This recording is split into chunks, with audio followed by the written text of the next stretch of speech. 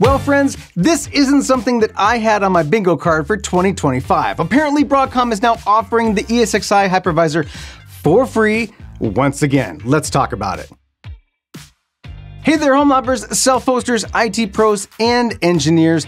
Rich here. I woke up to quite a surprise this morning. Broadcom, the evil corporation that bought VMware, turned it upside down, shook all of the money out of its pockets, squeezed their current customers for cash, gutted the organization as we knew it, and then, adding insult to injury, stopped offering ESXi free for personal and home lab use is now being nice. That's right, this morning it was discovered in the patch notes for VMware ESXi 8.0 Update 3E that, quote, Broadcom makes available the VMware vSphere Hypervisor version 8, an entry-level hypervisor. You can download it free of charge from the Broadcom support portal. No big flashy announcement, just a single sentence on the patch notes for this update. Let's talk about what the limitations are, and we'll get to my thoughts about all of this. I went ahead and downloaded the ISO for ESXi 8.0 Update 3E and tossed it onto one of my spare physical hosts to check on and validate what free means to Broadcom these days. In the license section, there is no longer a default 60-day full evaluation license post-install, and the system is locked to 8-way virtual SMP or 8 virtual CPUs per VM.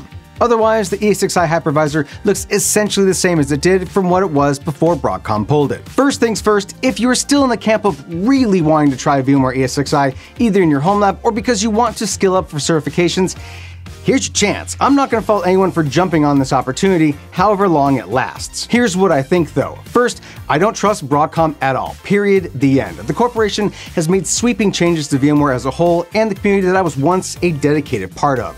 I won't mince any words here. I don't trust for an instant they won't pull the rug out from under this if it serves a purpose for them. Secondly, as a previous customer, I don't think this marks a change in Broadcom's well-published approach of squeezing the top 500 customers for more cash and abandoning practically everyone else. As a reminder, they just recently announced price hikes and minimum core counts for licensing, regardless of whether your company had that hardware in place or even needed it. And let's not forget moving patching and updates from being public to being behind authentication and the Broadcom portal. It's been a year since Broadcom's sweeping changes have come to pass. Every business that I know has or is in the process of planning their departure from their VMware stack. And there's some really compelling enterprise offerings out there like Nutanix, Scale Computing, Verge.io, Platform 9, and of course Proxmox and XCP&G. A year ago, amongst the chaos and disruption of Broadcom's plans, where to go post-VMware was far less clear. These days, there are plenty of clear alternatives with companies who actually care about their customers and their community. Personally, I've moved on to Proxmox for my home lab, and I'm continuing to experiment with other hypervisors to keep sharp on the cutting edge of what is available, and you should too. I'm already getting emails asking me if I'm ready to eat my words or eat crow for the things that I've said in the past.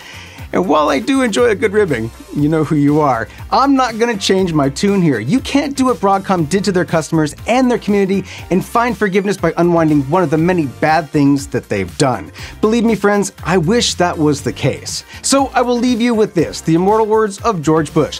It is the first thing that came to mind when I read the news this morning. There's an old saying in Tennessee, I know it's in Texas, probably in Tennessee, that says, fool me once, shame on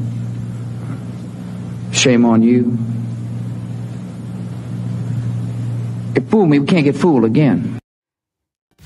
And that, friends, will do it for this quick video. If you liked it, throw us a sub and a like. And if you have a beef with anything I've said here, let me know in those comments below. Special thank you to YouTube members. You guys help keep the lights on, and we thank you for it. If you'd like to help support the channel, consider becoming a member or buy some of our awesome swag.